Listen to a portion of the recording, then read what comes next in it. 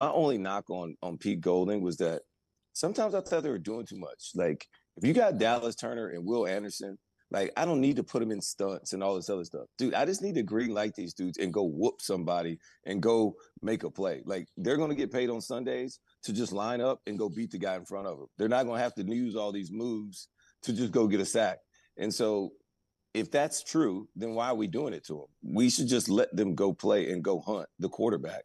And if they did that more, they maybe have more sacks or more numbers. Because Dallas Turner, everybody's told me he's great. He had a really good freshman year, but he didn't put up no numbers last year. So that has to improve if he wants to be a first round pick.